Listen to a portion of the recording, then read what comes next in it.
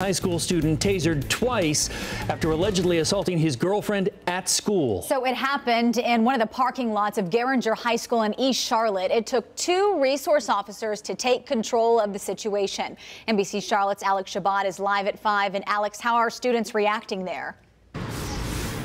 Well, Sarah, I talked to a couple students who are very concerned that a taser was used on another student, especially right here on school property. They say it went too far.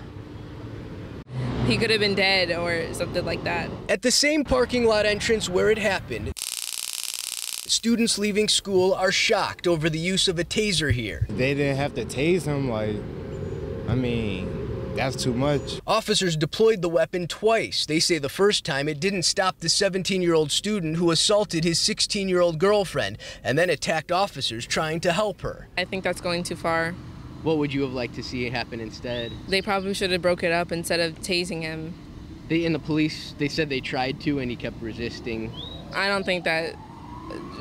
Maybe if they had more people, because he can't resist five people. So I think his girlfriend, he should not have been doing that, but I don't feel like they should have tased him at all. After the second taser deployment, the student was taken to the hospital as a precaution and then into custody. I think that went too far.